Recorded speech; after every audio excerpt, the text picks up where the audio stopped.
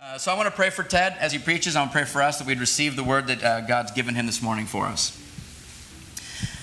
Lord God, thank you for Ted. We're grateful, Lord, that you have placed him and his wife in our lives as a church.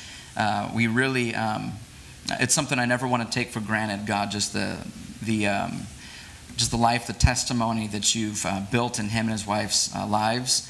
And God, it's just a great honor and privilege for us to sit here and hear the word be preached from him, as he's given so much time and thought and prayer and passion and his actual demonstration in this particular topic of the kingdom of God.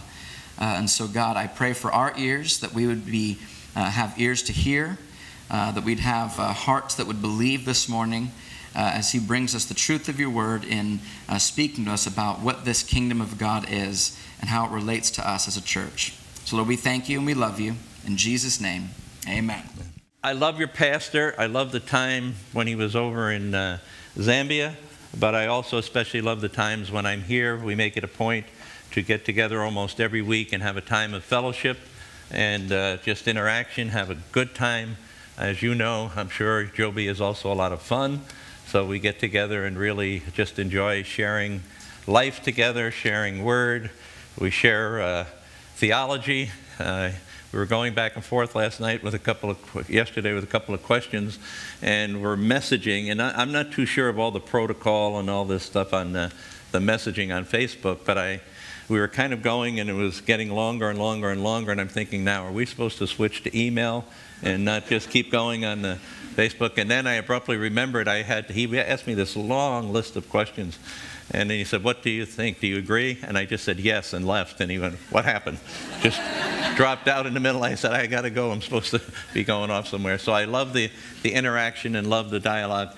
As Joby said, when he asked me if I would come and preach, and he said, you know, you can preach on whatever, or I have this subject that will fit in terms of our overall message for what I'm preaching through Matthew, and it has to do with the kingdom of God. Would you like to do that? And he said, I just lit up. I was about 38 years old, maybe a little younger. I was in my senior year or my third year of seminary before I even heard of any message given in the church related to the kingdom of God. All my history growing up in the church, never heard a message about the kingdom. I heard about the gospel, naturally, but never about the kingdom of God. And then as I researched and I was doing a study on the kingdom of God in seminary, it's the central message of the New Testament and Old Testament throughout the whole scripture. But we have become truncated in kind of narrowing down the gospel most of the time related to the message of salvation. But Jesus came to preach the gospel of the kingdom of God. So this morning I want to begin by, if you want to look in your Bibles, I want to look at Psalm 145. I was in Brazil a few years ago. A good friend of mine that I went to seminary with, he invited me to come and bring a team to do an outreach to what was called the Feast of Iemanjá Festival. Brazil is embedded along with Christianity. There's a great deal of spiritism that is in the culture, even in highest forms of government. And one of the feasts they have there annually is the Feast of Iemanjá. And when I went to the beach town where this feast was celebrated to do an outreach with Pastor Paulo, I was just overwhelmed by what I saw. It was a huge, huge statue of what would look like the Virgin Mary from the Catholic Church, all dressed in blue, probably about 30 feet high. And people were rolling around in the beach with pacifiers in their mouth, adults. And I said to my friend Paul, I said, what is going on? What happened? He said, oh, they're trying to conjure up what they think is the good spirits, because this is the Feast of Iemanjá. You get this blessing from Ima. So we went further, and then they were having these sections where people were dancing around and women blowing cigars and putting blessings, they said, on people. And they had altars with St. Christopher and, all type of voodoo statues and stuff like that. And as I was going further and further into the crowd and seeing these things, I was literally becoming sick and feeling overwhelmed. And so I said, Paulo, where can I go? He said, well, there's a prayer room over there. And as I began to pray with this overwhelming sense of evil, the Lord led me to this psalm, which I think is really a summation of the reality about the kingdom and what we are to be about as believers as we are in the world and facing the reality and the challenges of this world and even the God of this age. We have to be reminded and consistently in touch with that we have come to preach the kingdom of God and declare the mighty acts of God. So Psalm 145 says, I will extol you, my God, the King. I will praise your name forever and ever. Every day I will praise you and extol your name forever and ever. Great is the Lord and most worthy of praise. His greatness no one can fathom. Here's the key verse. One generation will commend your works to another. They will tell of your mighty acts. One generation will commend your works to another. So my question this morning to all of us is, in terms of our generation today, are we declaring and speaking of commending the works of God and the mighty acts of God to the world around us and even to other believers? Are we commending? They will speak of the glorious splendor of your majesty, and I will meditate on your wonderful works. They will tell of the power of your awesome works. What awesome works has God done in your life lately? And I'm talking about, we can say salvation is the most awesome work that he has done in our life. But how often are we going about proclaiming and declaring and saying, man, this is what God is doing as I engage with him and I interact with the leading of the Holy Spirit in my life, and he begins to lead me and guide me and direct me and cause me to come outside of my comfort zone, that I can be able to say to people, wow, God is doing this, God is doing that. I am weak. I don't have the resources to do what God is calling me to do, but yet God is alive, God is well, he is powerful, and he is acting in and through his people. That's what we're to be about.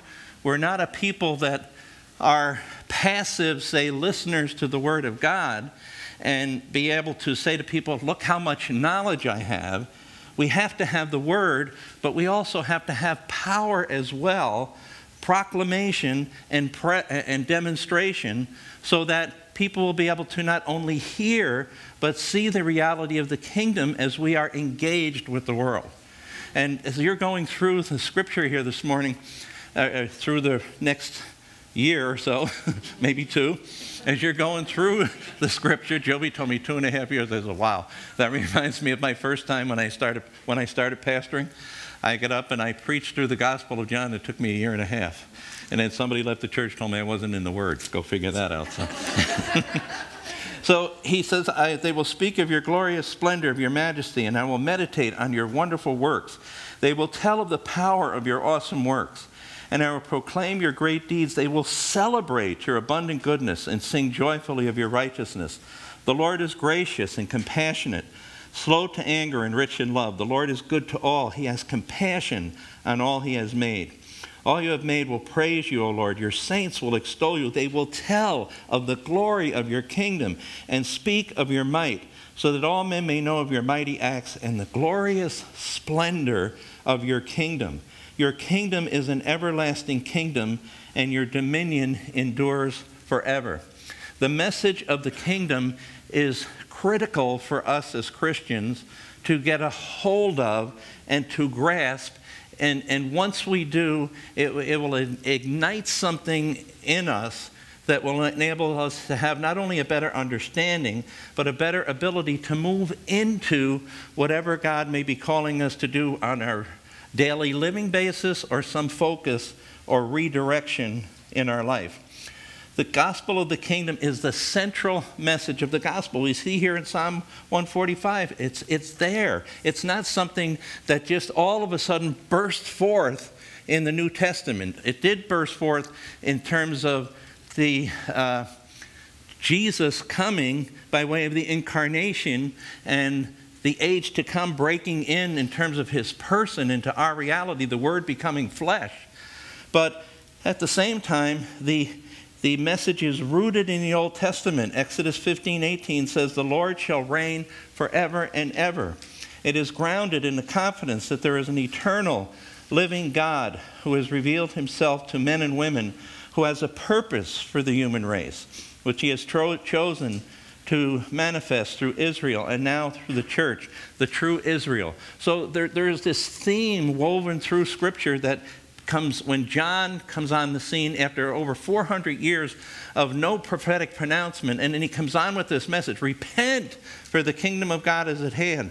There's all of a sudden an escalation of things that what seemed to be, in terms of our understanding, dormant.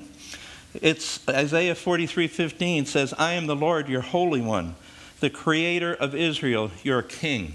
So it's rooted, it's there in the Old Testament, but it's also the message of the New Testament. The declaration of John the Baptist, as we said, repent, for the kingdom of God is near. It's the message of Jesus. In Matthew 4:23, Jesus went throughout Galilee, teaching in the synagogues, preaching the good news, and healing every disease and sickness among people. So Jesus proclaimed, and he did, as he brought the reality of the kingdom into this age in which we live in. Mark 1:14 and 15, it says, "After John was put in prison, Jesus went into Galilee proclaiming the good news of God. The time had come," he said, "and the kingdom of God is near. Repent and believe the good news." It's important to understand, when we talk about the kingdom of God, it is God's kingdom, not our kingdom. And I think this is the confusion where we're at somewhat in the overall church today, in many parts of the world. We are looking at explaining God and how we are dealing with the issues of life by having it that God is formed in our image instead of we are formed in his image. So we look through a humanistic lens instead of a theological lens, so much so today that people are totally rejecting any sense that God is a God of love and mercy, but there's also the wrath of God that has been propitiated because of the work of Christ on the cross. And I was reading something at Easter time on a Facebook thing, and some guy said, well, that's not a God of love who would allow his son to be punished for sins. He absorbed our sins. I say he did a little bit more than absorb our sin. He took the punishment for our sin so that you and I would not have to receive the punishment that was due us, but the love of Christ was able to make an offering which was required for sin. So it's God's kingdom. And he gives it definition. Man's definition is according to worldly standards, and it has to do oftentimes with the self. I believe that's why we're so absorbed today with a theology of comfort rather than a theology of obedience, to do whatever God is calling you to do wherever you are. I've had parents tell me, I pray that my children will never be sent to the mission field. And I said, you pray that your kids will never be sent. Why? Because they will lose so much of what they have here in America. And I said, well, God could send them to Beverly Hills. I said, I would rather be sent to the mission field in Africa rather than Beverly Hills. You know, to me, that's like an overwhelming mission field and what I'm not in touch with by way of lifestyle. So it's this sense of self-comfort. What is it going to get me? How is the gospel going to benefit me? What is the gospel going to give me? How am I going to prosper? And if I prosper according to my worldly standards, then God has met my definition of what his rule, his oversight, and his authority is all about. And we've tended to twist the gospel of the kingdom to be incorporating more of the gospel of self and a self-realization, getting in touch with that person inside. It's all within you. Once you get in touch with that person inside you, the New Age extreme goes to, then you will get in touch with that God within you, and you will be totally in control of your own destiny and your own experience in life. It's nothing further from the truth as far as the gospel is concerned. As we looked in Psalm 145, the gospel of the kingdom of God has to do with his glory, with his power, with his mighty acts. with his majesty, and it's everlasting. Now, as you read through Matthew, you'll see that he refers to the kingdom of heaven. I don't know if Pastor Joby's already addressed this, but this synonym in Matthew is the same that's in Mark. It's really referring to the kingdom of God. There's some disagreement on this on some authors, but my understanding is that it's a synonym because of the Jewish people not using the word God explicitly, that would have been blasphemous to say God, so they substituted the word heaven. So the kingdom of God, the kingdom of heaven, the thing that's interesting in Scripture, and that's so exciting, there's this tension where we have the previous age and we have the age to come, and then Jesus enters into our age, so that in his coming, as he said, the reality of the kingdom is present. But it's the presence of the future, in a sense. And that's where I think some people get mixed up. I believe the Lord heals today. I believe in the gifts of the Spirit. I believe in all the things that he commissioned us to do in the Old Testament, in the commissioning in Matthew 28, that we can go into all the world, Mark 16, and we can do so empowered by the Holy Spirit to pray for the sick, cast out demons, do whatever he calls us to do. But we can't control what's to be done.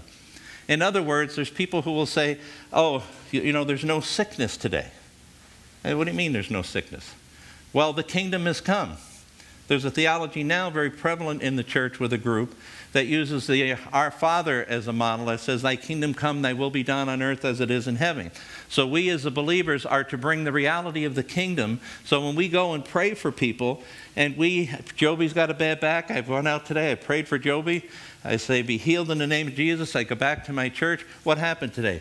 Oh, I prayed for a guy, he got healed. And then you find out a little bit further in the investigation. Go visit Joby. How you doing? My back is killing me. And I thought you were healed.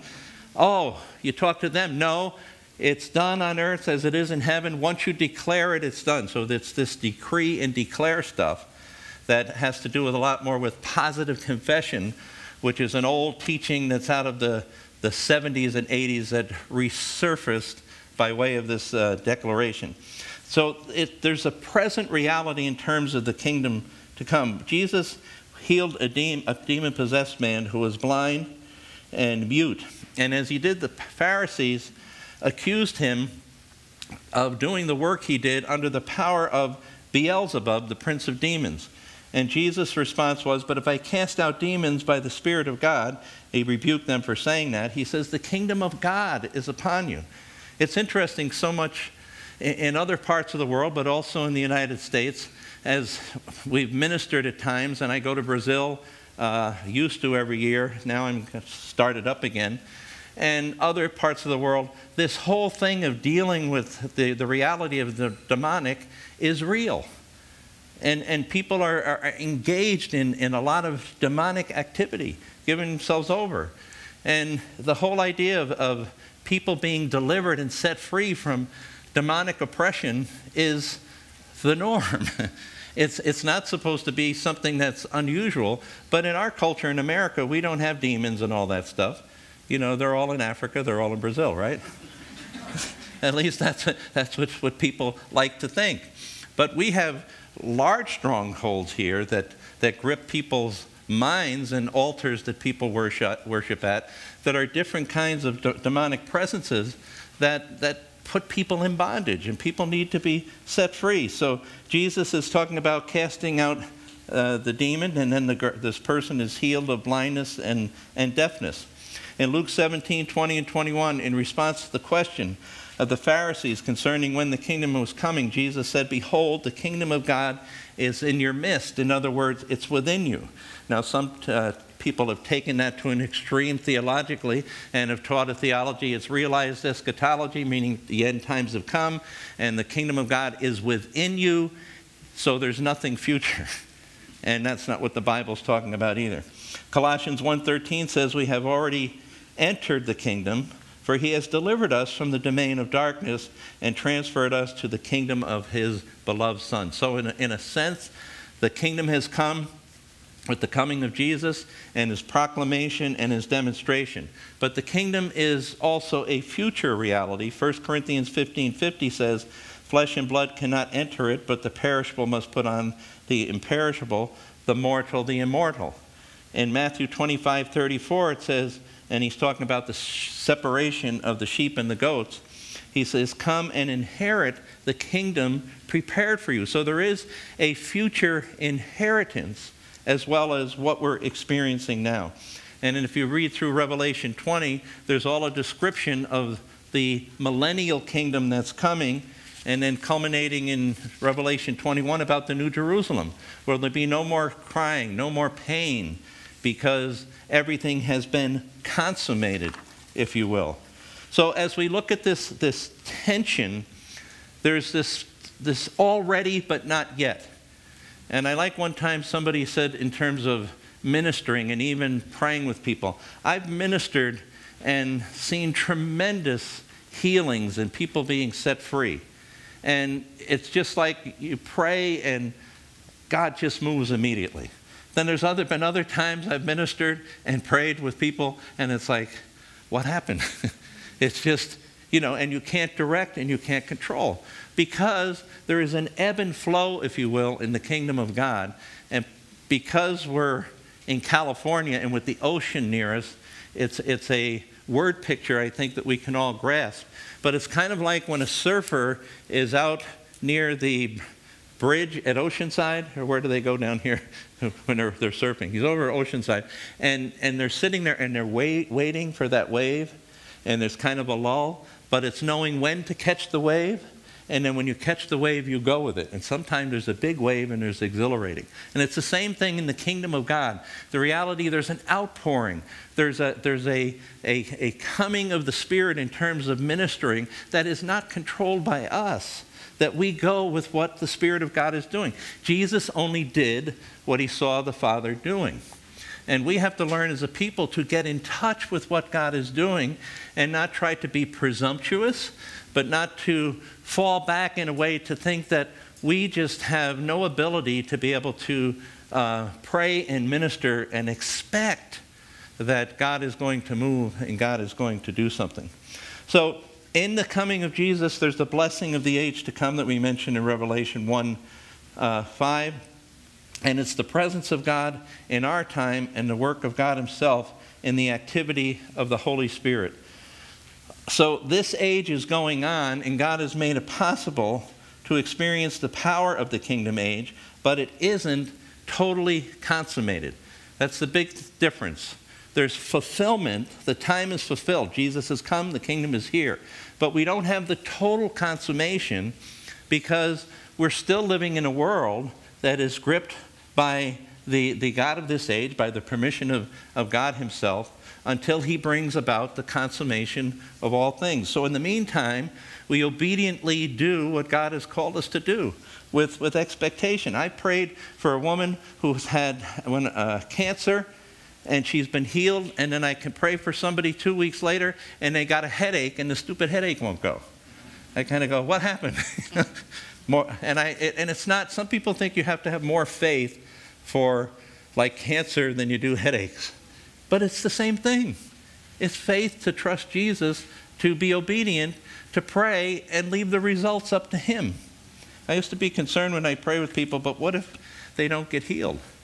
God's not going to look good. But the reality was I wasn't really worried about how God was going to look. It's how I was going to look. That they didn't get prayed. Oh, you talk about God healed? Somebody didn't get healed.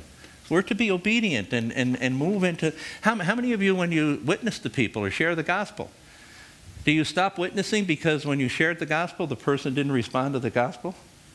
You keep witnessing because that's what you're to do. We keep doing the works of the kingdom. Salvation is a Greek word or Hebrew word that's all-inclusive. And it doesn't mean just a single time event of regeneration and justification, and that's it. It's an all-exclusive concept that really speaks of the kingdom of God that has to do with his blessing. You're going to be looking at kingdom ethics in a few weeks as you go through the Beatitude. Relationships are important in the community of God, and how we interact with one another, and forgiving and preferring and loving, and all those things that go along with the kingdom that are to be embraced by us, but not only embraced as a theological construct, that we're living them out on a daily basis. So in the coming of Jesus, the kingdom has come with his blessing. Now, John had a little bit of a problem.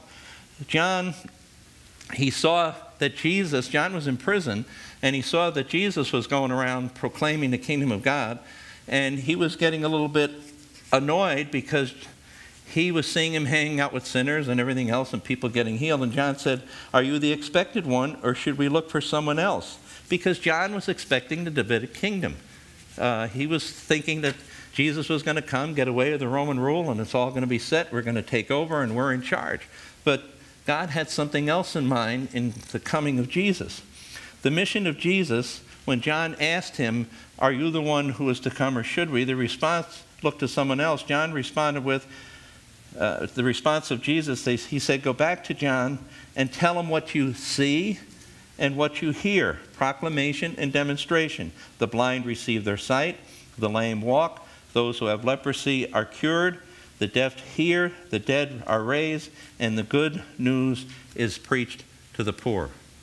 So this was Jesus' explanation to John as to what was going on. Now in Luke chapter 4, there's the commissioning, in a sense, if you will, of Jesus, where he's in the synagogue. And if you're there in your Bibles, you can look with me there as well. Luke chapter 4.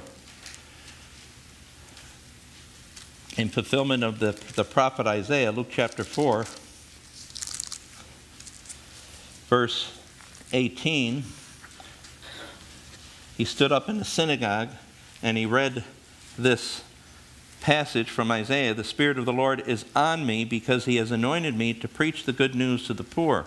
He has sent me to proclaim freedom for the prisoners and recovery of sight for the blind, to release the oppressed, and to proclaim the year of the Lord's favor." Then he rolled up the scroll, gave it back to the attendant, and sat down.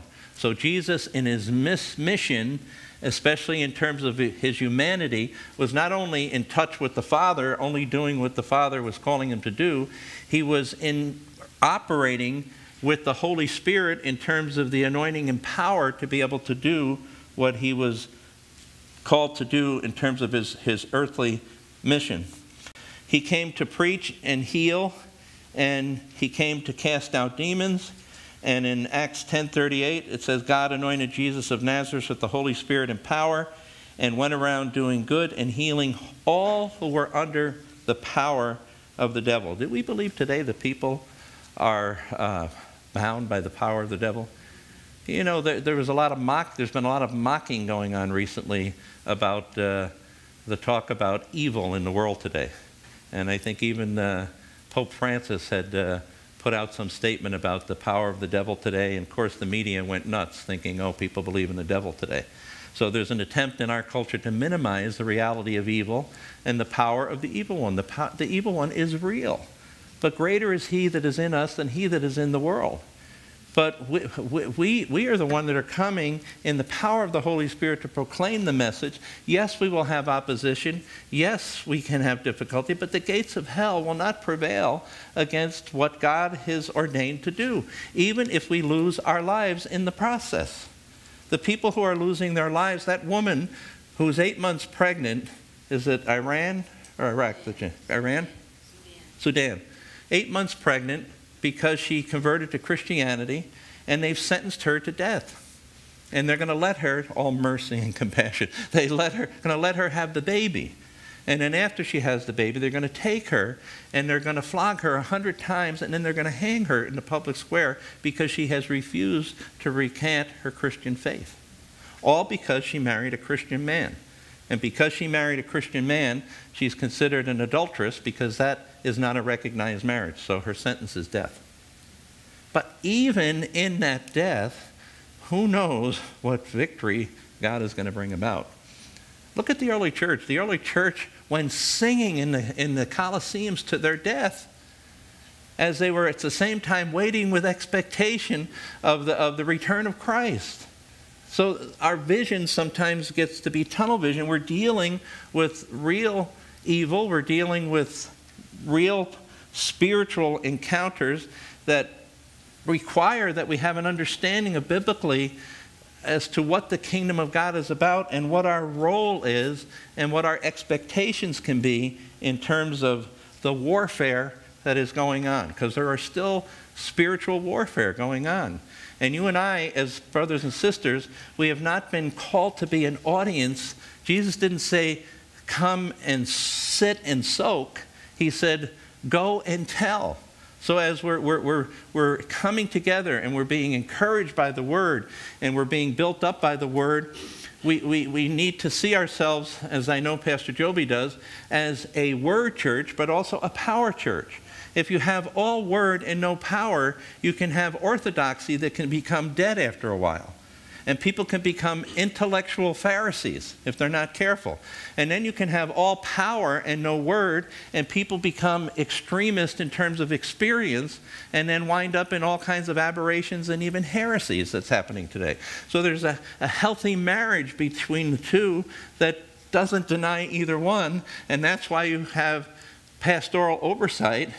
And believe me, it isn't easy for a pastor to walk that line sometimes, because you're trying to be true to the Word and allow things to, in terms of ministry, and checking it against the Word, but you don't want to be one that's going to quench the Spirit, as we're exhorted against in, I believe it's Thessalonians chapter 5.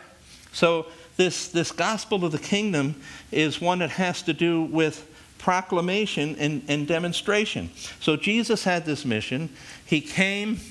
I have to say this because Joby just make me feel good. But it was the eschatological inbreaking of the incarnational Christ. Oh, did you feel that? My Pentecostals would call that Holy Ghost goosebumps. But it's him coming into the reality of this age. It's huge. It's more than just our salvation. He was on a mission from God. And in coming in that mission, he fulfilled his. And then he says, see you later, guys. I'm going back to my Father. Now you're going to take charge. And what did he do? He left the Holy Spirit. But the problem sometimes, the church leaves the Holy Spirit out of the picture and out of the church. And we can't do what God calls. We can't even effectively preach the gospel without the Holy Spirit being able to use us in terms of our preaching. Or else you become a good lecturer. And people can have a good following and say, wow, isn't that person a good speaker? But we want more than just good speakers. We want the word as it's preached also, that the Spirit of God would be, we would be open to receive him as he moves upon us in response to the word. So Jesus had his mission, proclamation and demonstration. And we have our mission. If you go through a survey of these scriptures that I've left in Luke 9, 1-9, Jesus is sending out the 12. And he's commissioning him to go out, and he says, when you go, let's look there since we're in chapter 4. I think I got a couple more minutes, right, Joby? Yep. Luke chapter, when Jesus had called the 12, chapter 9, verse 1, together, he gave them power and authority to drive out all demons and to cure diseases. And he sent them out to preach the kingdom of God and to heal the sick. What did he do? Proclamation and demonstration. There needs to be something connected with the gospel in the church's activity in the world that speaks of the compassion of God. Whether it's healing by way of people who are sick, or it's healing for people who are emotionally wounded, or it's healing for people who have the devastating effect of the destruction of their lives by way of fire. And we sit back in a church and say, oh, isn't that too bad? When we know a brother and sister somewhere has just had their whole life pulled out from among them. And we say, but we preach the kingdom of God. Well, the kingdom of God has to be expressed through relationship, even by way of sacrifice sometimes on our part for those who have lost everything. That we don't just sit in our comfort and say, boy, by the grace of God, it didn't affect me. It does affect us. It affects us every time our brother and sister goes through a trial. And the world is watching as to how we respond. Are we going to depend more on the national agencies or international agencies like the Red Cross and others do wonderful work, and they're responding, but yet the church, and it doesn't have to be that it's got to be the huge organizations. It's the local church. That's where community is. That's where relationships are. And out of that context, we move and we embrace and we comfort and we demonstrate the reality of the message in terms of our interaction with one another. In Luke 10, this whole ministry expands. In chapter 10, verse 1, he says, after this the Lord appointed 72. There's an expansion of the ministry from 12 to 72. Others, and sent them 2 by 2 ahead of him to every town and place where he was going. He told them, the harvest is plentiful, the workers are few. Ask the Lord of the harvest, therefore, to send out workers into his harvest field. Go, I am sending you out like lambs among wolves. Do not take a purse or a bag or sandals, and do not greet anyone on the road. When you enter a house, first say peace to the house. If a man is there, your peace will rest on him. If not, it will return to you. Stay in the house, eating and drinking whatever they give you, for the worker deserves his wages. When you enter a town, welcome and eat what is set before you. Heal the sick who are there, and tell them the kingdom of God is near you. So the ministry goes from the 9, it expands to the 12, and then by the end of the book of Matthew, which you are studying, and hopefully you'll reach that by 2019, but sorry, Joey. But at the end of the Matthew, it's the Great Commission, and again, it's an expansion of the mission in 28:18 through 20, where Jesus says to his disciples that they are to what?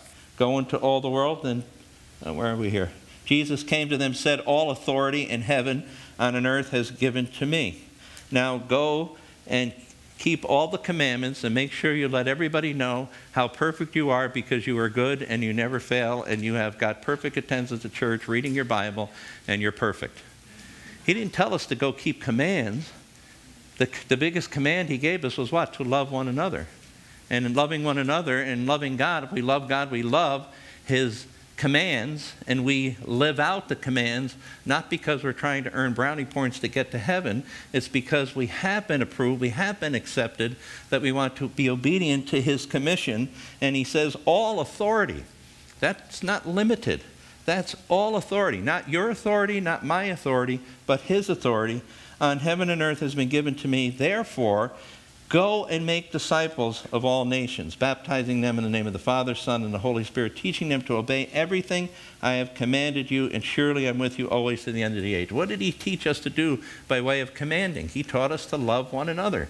He taught us to be servants of the King, to live in a way that will reflect the reality of the kingdom, live according to kingdom principles, live according to kingdom values. There's nothing more disturbing when we as Christians live our lives contrary to what the gospel requires that we live, and we wonder why the world sometimes turns and say, what power or truth is this message that they say they believe in, when Christians many times live opposite of what the scriptures call us. So he's telling us to obey everything I command you, live in such a way that the love of Christ is obvious in your life. But he also commanded us to do other things.